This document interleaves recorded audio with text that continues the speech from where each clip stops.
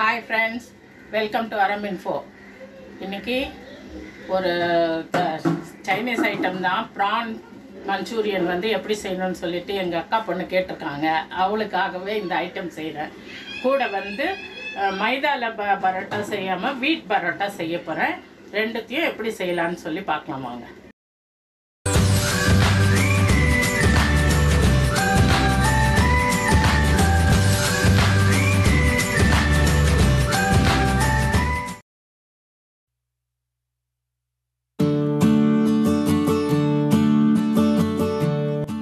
PRAN மஞ்சூரியனுக்கு prawns எடுத்துக்கோங்க. கொஞ்சம் பெரிய சைஸாக எடுத்துருக்கேன் நான். மிளகாயை வெந்நீரில் கொஞ்சம் நேரம் ஊற வச்சுட்டு அதை பேஸ்ட்டாக அரைச்சி வச்சுக்கோங்க. இந்த சைஸ் வெங்காயம் பொடியாக நறுக்குனது. ஒரு 3 இன்ச்சு இஞ்சி அதையும் பொடியாக நறுக்கி வச்சுக்கோங்க. ஒரு 10-12 பூண்டு பல் பொடியாக அதையும் நறுக்கிக்கோங்க. கேப்சிகம் சின்ன சின்னதாக இந்த மாதிரி க்யூப்ஸ் மாதிரி வெட்டிக்கோங்க, ஸ்கொயராக வெட்டிக்கோங்க. இது தக்காளி வந்து 2ஆக வெட்டி அதுக்குள்ளே இருக்கிற விதையை ஸ்கூப் பண்ணிவிடுங்க. அந்த மீதி இருக்க ஸ்கின்னை மட்டும் ஸ்கொயராக அரிஞ்சு வச்சுக்கோங்க. இன்னொரு வெங்காயத்தை இந்த மாதிரி ஸ்கொயர் பீசஸாக அரிஞ்சு வச்சுக்கோங்க. கொஞ்சம் கொத்தமல்லி, salt to taste. Spring onion போடணும், நான் இன்றைக்கி போடலை. அது இருந்ததுன்னா போடுங்க, கிடைக்கல கடையில், அதனால் போடலைங்க.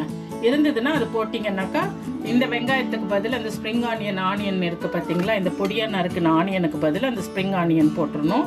அப்புறமா அந்த வெங்காயத்தாள் நீட்டாக பச்சையாக இருக்கிறத வந்து லாஸ்ட்டில் இறக்கும்போது போட்டு சமைச்சி இறக்கிடணுங்க. இப்போ சோயா சாஸு, அதுக்கு கொஞ்சம் சில்லி சாஸ். சைனீஸ் ஐட்டம்னா இது தானே மெயினாக, இந்த 2 இன்க்ரீடியன்ட்ஸ் தான். கொஞ்சம் கார்ன்ஃப்ளவர் கரைச்சி ஊற்றிக்கிறதுக்கு கொஞ்சம் கார்ன்ஃப்ளவர் வேணும். இப்போ எப்படி செய்யலான்னு சொல்லிட்டு பார்க்கலாங்க.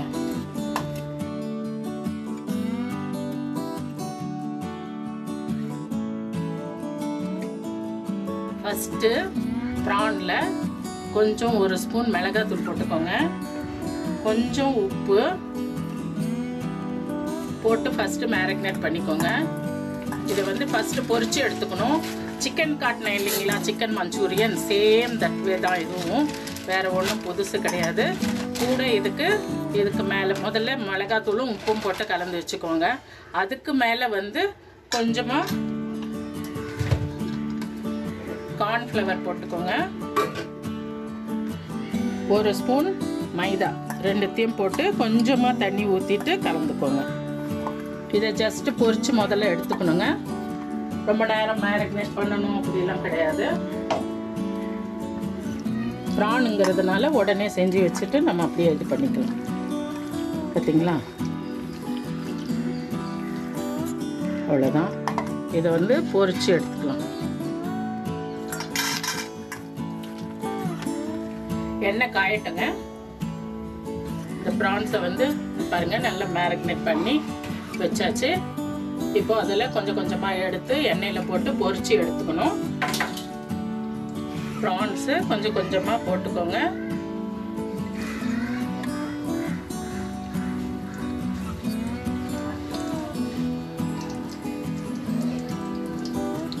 கொஞ்சம் அந்த மேலே போட்டிருக்கிற அந்த மாவு கிறிஸ்பாக வர வரைக்கும் வறுத்தா போகிறோம், ரொம்ப வறுத்துற வேண்டாம். அப்புறமா ப்ரான் வந்து ஹார்டாகிடும். கொஞ்சம் நேரம் பொறுத்து கிளறுங்க, உடனே கிளற வேண்டாம். இது ப்ரான்லேயே கொஞ்சம் எண்ணெய் இருக்கும், அதனால் சவுண்டு வருது. ஒன்றும் பயந்துட வேண்டாம். வெடிக்கும்லாம் பயப்பட வேண்டாங்க நீங்கள்.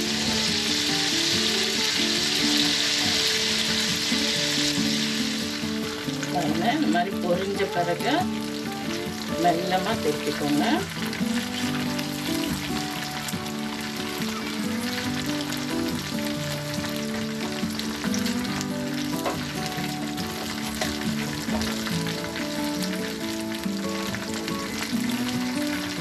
ரொம்ப கிறிஸ்பாக வேண்டாம் ப்ரான்ஸு. கொஞ்சம் அந்த இது மட்டும், இந்த மாவு கொஞ்சம் ரெட் கலர் ஆகிற வரைக்கும் வச்சிங்கனாலே பார்த்தீங்களா, ப்ரானு இந்த மாதிரி பொரித்து எடுத்துக்கணும். அதே எண்ணெயை நம்ம வேறு எதுக்கும் யூஸ் பண்ண முடியாது இல்லையா, அதனால மேலோக்கு அதே எண்ணெயை கொஞ்சமாக எடுத்துக்கோங்க. எண்ணெய் சுடு எண்ணெய் தான் அது, அதனால் காஞ்சிருச்சு. இப்போது பூண்டு ஃபஸ்ட்டு போட்டுக்கோங்க. பூண்டு போட்டு நல்லா சாட்டே பண்ணிக்கோங்க.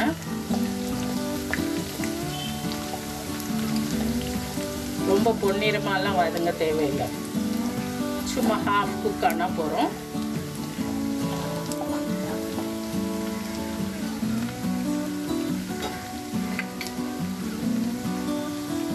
அப்புறமா இஞ்சி பொடியாக அரிஞ்சு வச்சுருக்கிற இஞ்சி போட்டுக்கோங்க.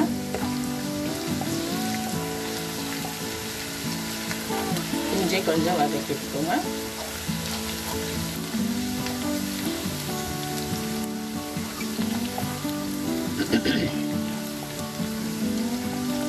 சைனீஸ் ஐட்டமில் மெயினாக நம்மெல்லாம் அரைச்சி போடுவோம், அவங்க எல்லாம் கட் பண்ணி போடுறது. இதுதான் நமக்கும் அவங்களுக்கும் உள்ள வித்தியாசம். உங்களுக்கு இது அப்படியே கொஞ்சம் க்ரன்ச்சியாக தெரியும் உங்களுக்கு அந்த கிரேவிலெல்லாம் வந்து.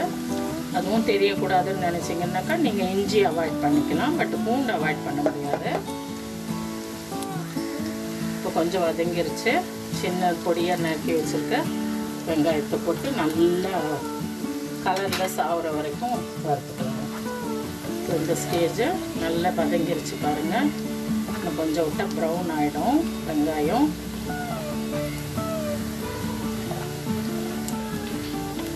அந்த அளவுக்கு போக வேண்டாம். பார்த்தீங்களா, நல்லா வதங்கிருச்சு.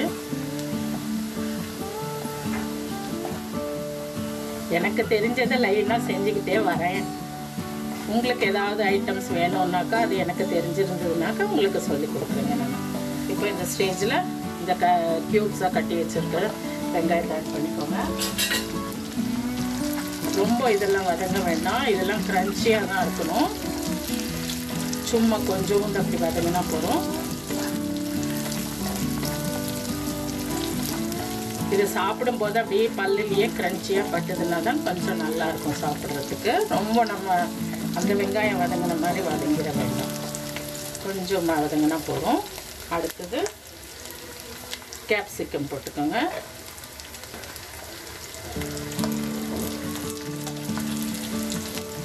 அதுவும் கொஞ்சம் வதங்கட்டும்.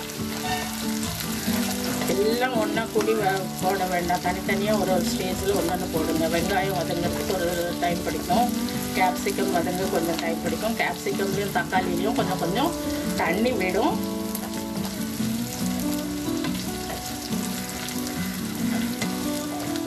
அவ்வளோதான். உங்களுக்கு இந்த கலர் மெயின்டைன் பண்ணணுன்னா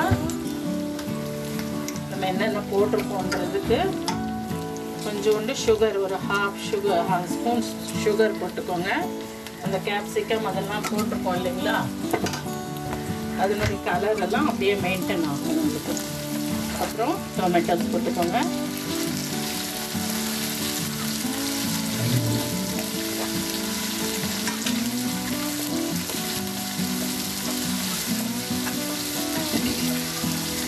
டொமேட்டோஸ் போட்டு ரொம்ப வதங்க வேண்டாம்.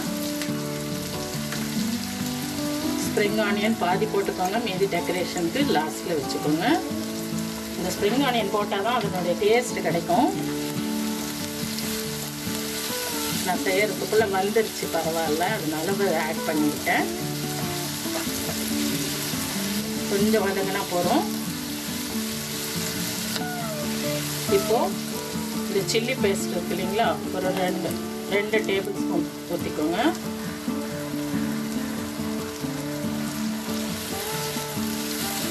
ஏன்னா இது கூட சர்க்கரை போட்டிருக்கோம் நம்ம. அப்புறம் அந்த சோயா சாஸ் வந்து புளிப்பாக தான் இருக்கும் உங்களுக்கு. அது எல்லாம் சேர்த்து போகிறதுக்கு நம்ம கொஞ்சம் காரமாக சாப்பிடுவோம் இல்லைங்களா, அதனால தான் நான் 2 ஸ்பூன் போட்டிருக்கேன்.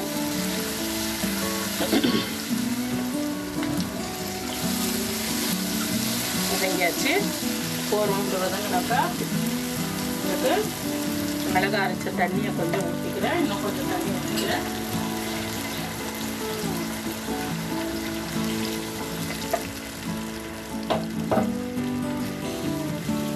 சும்மா ஒரு கொதி வரட்டும். இந்த மிளகாய் எல்லாம் நமக்கு நல்லா வெந்துருச்சு பாருங்க. இந்த மிளகாய் வாசனையெல்லாம் போயிட்டு நல்லா கொதிச்சு வருது. இந்த ஸ்டேஜில் ப்ரானையும் சேர்த்துக்கோங்க. ப்ரான் சேர்த்து நல்லா கொஞ்சம் கிண்டி விட்டுக்கோங்க. ப்ரானையும் சேர்த்த பிறகு சில்லி சாஸ், மேகி சாஸ் இருந்தாலும் போட்டுக்கோங்க. நான் இது சைனீஸ் சாஸை வச்சுருக்கேன், அதனால் அது ஊற்றுறேன். ஒரு 1.5 ஸ்பூன். அது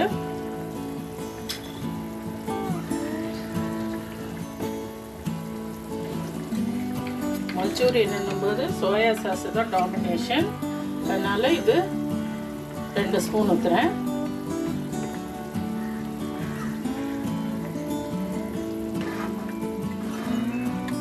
ஒரு கொதி வரட்டும். இது நல்லா கொதிச்சு வந்த உடனே அந்த கார்ன்ஃப்ளவர் கரைச்சி வச்சிருக்கோம் இல்லைங்களா,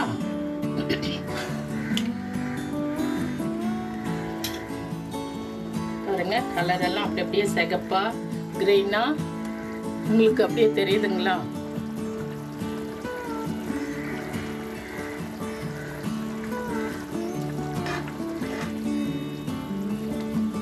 நல்லா கொதிச்சு வந்துருச்சு. இந்த ஸ்டேஜில் வந்து இந்த கார்ன்ஃப்ளவரு 2 ஸ்பூன் கார்ன்ஃப்ளவரை நல்லா ஒரு தண்ணி ஊற்றி கலக்கி வச்சுக்கோங்க. இதை ஊற்றுனீங்கன்னா இதுதான் திக்கனிங் ஏஜென்ட்டு. மஞ்சூரியன் ஐட்டமுக்கு வந்து இதுதான் திக்கனிங் ஏஜென்ட்டு. இது ஊற்றிட்டு கலந்துட்டே இருங்க, இல்லைன்னா லம்ஸ் ஆகிடும்.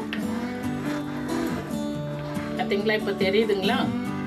அது ஒரு கொதி வந்த உடனே க்ளாஸியாக ஆகிடும். உங்களுக்கு மஞ்சூரியன் டிஷ்ஷு ரெடி ஆகிடுச்சு.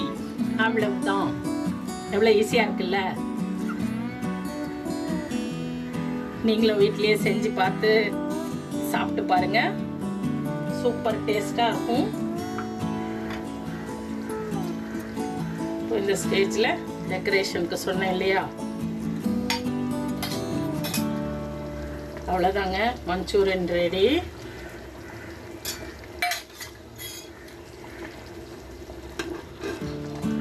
ஸ்டவ் அணைச்சிடலாம். போதும், ரொம்ப கொதிக்க வேண்டாம்.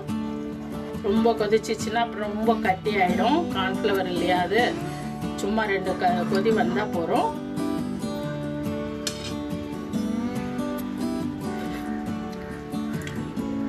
நானே சாப்பிட்டு பார்த்தேங்க. நமக்கு தகுந்த மாதிரி காரசாரமான மஞ்சூரியன் சூப்பர் டேஸ்டாக வந்திருக்குது. ஓகேங்களா?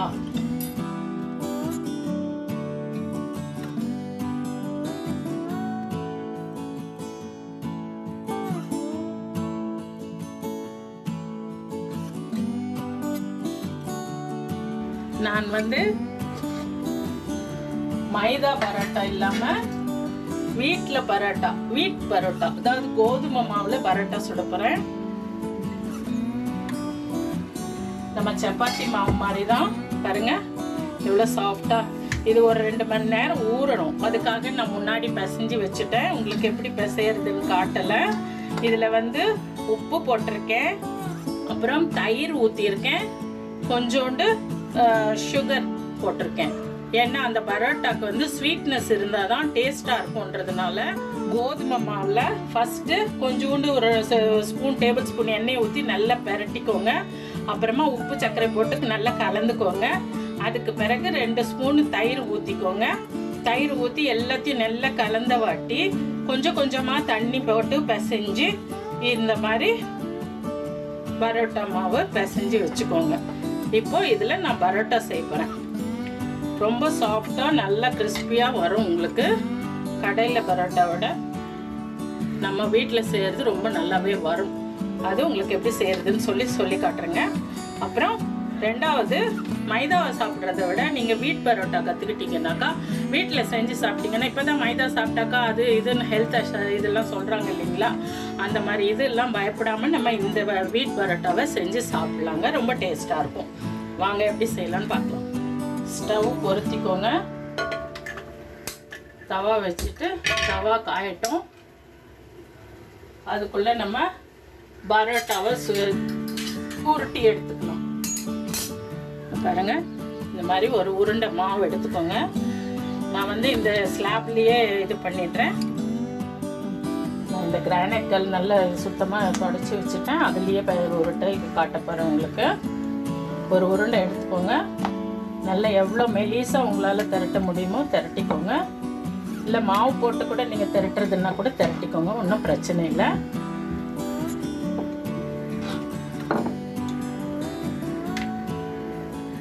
இது வந்து லேயர்ஸ் வர்றதுக்கு நல்ல மெலிசாக இருந்தால் தான் கொஞ்சம் நல்லாயிருக்கும். எப்படி வேணால் ஷேப்பு உருட்டிக்கோங்க. உருட்டிக்கிட்டு நிறைய கொஞ்சம் எண்ணெய் ஊற்றணும். இதுக்கு எண்ணெயை ஊற்றி நல்லா தடவிக்கோங்க. தடவிட்டு நம்ம புடவைங்களுக்கு ஃப்ளீட் வைக்கிற மாதிரி தான் இது. பேப்பர்லாம் ஃபேன் ஃபோல்டுன்னு சொல்லுவாங்க இல்லைங்களா, அந்த மாதிரி கொஞ்சம் கொஞ்சமாக ஃபோல்ட் பண்ணிக்கோங்க. இதெல்லாம் அந்த காலத்தில் சப்பாத்தி ரொட்டின்னு சொல்லிட்டு எங்கள் பாட்டிலாம் சுட்டு வச்சாங்க. இப்போ அது வீட் பரோட்டான்னு சொல்லிட்டு விற்கிறாங்க. நாங்கள் சின்ன வயசில் இருக்கும்போது எங்கள் பாட்டி வந்து இதை ரொட்டின்னு சொல்லுவாங்க. மெலிசா சுட்டு சாப்பிட்டோம்னா அது சப்பாத்தி. இந்த மாதிரி ஃபோல்ட் பண்ணி ட்ரையாங்கிளாக சுடுவாங்க, ஸ்கொயராக சுடுவாங்க. எங்கள் பாட்டி சூப்பராக சுடுவாங்க. அவ்வளோதாங்க. இந்த மாதிரி செஞ்சு முதல்ல வச்சுக்கோங்க. நான் இப்போ உங்களுக்கு ட்ரையல் கட்டுறதுனால அப்போ உடனே திரட்டிடுறேன். ரொம்ப அழுத்தி தேய்க்க வேண்டாம்.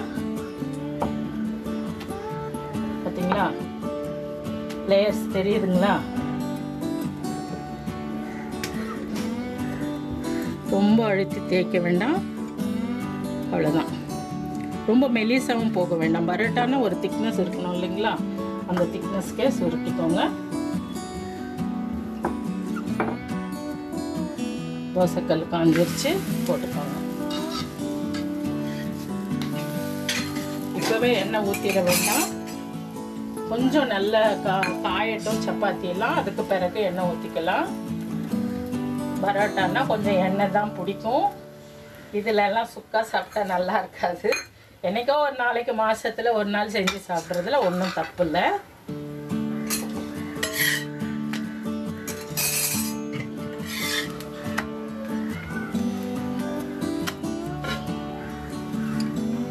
நல்லா உள்ளெல்லாம் கொஞ்சம் நம்ம தடிப்பாக உருட்டியிருக்கோம் இல்லைங்களா பரோட்டாங்கிறதுனால, அந்த மாவுலாம் நல்லா வேகிற வரைக்கும் கொஞ்சம் நல்லா சுட்டுக்கோங்க. இந்த மாதிரி நல்ல கலர் வரணும், அந்த பக்கமும் வரணும். இதே தாங்க வீட் பரோட்டான்னு சொல்லி ஹோட்டலில் விற்கிறாங்க. இதை வந்து நாங்கள் சின்ன பிள்ளையில எங்கள் பாட்டி ரொட்டின்னு தான் சுட்டி கொடுப்பாங்க எங்களுக்கு. மெலிசா சுடுறத வந்து சப்பாத்தின்னு சொல்லுவாங்க. பார்த்தீங்களா, நல்லா வெந்துருச்சு. பார்த்தீங்களா, லேயர்ஸே அதுலேயே உங்களுக்கு தெரியுது இல்லைங்களா, பரோட்டா லேயர்ஸ் தெரியுதா பாருங்க. இது தட்டுனோம்னா இன்னும் அழகா வரும். காட்டுறேன்.